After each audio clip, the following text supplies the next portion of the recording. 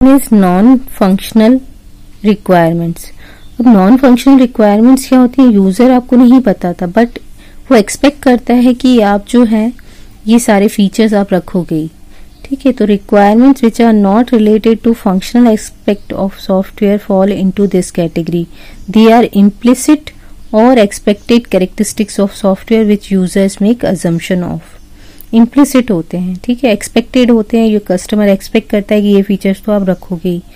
Non functional requirements mostly define the overall attributes of the resulting system. ठीक है, वो overall attributes of the resulting system के जो भी होंगे वो नॉन फंक्शनल होते हैं। It defines the constraints on how functional requirements are to be met. Constraints रखते हैं कि कैसे फंक्शनल रिक्वायरमेंट्स को मेट किया जाएगा। जैसे response time must be T second पर स्क्रीन। जो रिस्पॉन्स टाइम मिलना चाहिए वो मतलब जैसे कि हमने कहा response time must be 2 second पर स्क्रीन, 2 सेकेंड के बाद रिस्पॉन्स मिलना चाहिए। तो ये जो है फंक्शनल रिक्वायरमेंट्स पे कॉन्स्टेंट्स अप्लाई करते हैं कि किस टाइप से फंक्शन परफॉर्म होना चाहिए। तो examples, some of the non functional requirements, कौन कौन सी नॉन फंक्शनल रिक्वायरमेंट्स होती हैं उनके एग्जाम्पल्स हम देख लेते हैं। जैसे परफॉर्मेंस, जैसे 100 ट्रांजैक्शंस पर मिनट हो जाने चाहिए। फंक्शन कोई फंक्शन नहीं है कि इसे परफॉर्म करना है, नहीं। परफॉर्मेंस क्या है, एक नॉन फंक्शनल रिक्वायरमेंट है जो कस्टमर एक्सपेक्ट करता है सॉफ्टवेयर है वो प्रॉपरली परफॉर्म हो। जैसे 100 ट्रांजैक्शंस पर मिनट में हो जानी चाहिए। Interface, capable of importing data with EDI format, कि जो इंटरफेस यूज हो वो डेटा को इंपोर्ट ईडीआई फॉर्मेट में करे। Operational, must not require more than 1 MB of main memory. ठीक है, उसने जैसे बता दिया कि 1 MB से ज्यादा की मेन मेमोरी नहीं यूज हो। Resource will use wireless encryption. Verification, all data updates must be traceable. ये एग्जाम्पल है, जरूरी नहीं है यही है।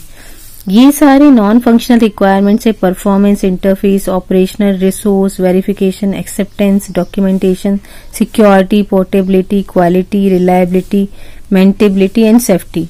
ये रिक्वायरमेंट्स कस्टमर एक्सपेक्ट करता है, ये इम्प्लिसिट होते हैं। वो आपको नहीं बताएगा कि आपके ये सारे फीचर्स मेरे सॉफ्टवेयर में होने चाहिए, ये इम्प्लिसिट होते हैं, that is expected from the customer.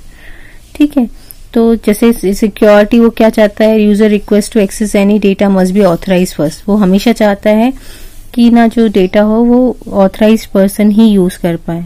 Portability हो, मतलब एक सिस्टम से दूसरे सिस्टम में हम उसको लेके जा पाए। ठीक है, रिलायबल हो कि मैक्सिमम टाइम वो अवेलेबल रहे, एक्सेसिबल रहे, वो रुके ना। मेंटेन्ड रहे, अगर हम मेंटेनेबिलिटी हो मतलब सिस्टम को हम कभी भी मॉडिफाई करना चाहे तो कर सकें। सेफ्टी, ठीक है, विदाउट यूजर ऑथराइजेशन कोई भी ऐसा काम नहीं हो। रिसोर्सेज कौन सी यूज हो, तो ये इम्प्लिसिट कॉन्स्टेंट्स हैं। तो ये नॉन फंक्शनल रिक्वायरमेंट्स होती हैं जो कस्टमर एक्सपेक्ट करता है, जिसको हमें नॉन फंक्शनल रिक्वायरमेंट्स में स्पेसिफाई करना पड़ता है सॉफ्टवेयर रिक्वायरमेंट स्पेसिफिकेशन डॉक्यूमेंट में।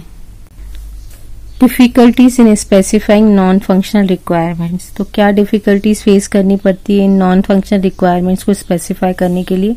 It is difficult to gather non functional requirements. अब इसको हम गैदर तो कर नहीं सकते हैं, डिफिकल्ट होता है इसको गैदर करना। क्यों? Because they are hard to quantify और difficult to express without some trial and error prototyping. क्यों डिफिकल्ट होता है नॉन फंक्शनल रिक्वायरमेंट्स को बताना? क्योंकि इसको हम एक्सप्रेस तो नहीं कर सकते हैं, हम इसको ट्रायल एंड एरर से पता कर सकते हैं कि वो प्रॉपरली वर्क कर रहा है कि नहीं। जैसे यूजेबिलिटी है, तो वो कितना यूजेबल है आपका सॉफ्टवेयर, वो तो यूज करने के बाद ही पता चलेगा कि कितनी यूजेबिलिटी है उसकी।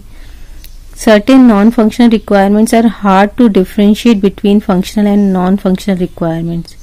कुछ ऐसी रिक्वायरमेंट्स होती हैं जिनको हम डिफरेंशिएट नहीं कर पाते कि वो फंक्शनल है कि नॉन फंक्शनल। जैसे सिक्योरिटी, तो सिक्योरिटी फंक्शन भी हो सकता है कि ये सिक्योर ऐसा हो तो ऐसा हो जाना चाहिए सिक्योर करने के लिए।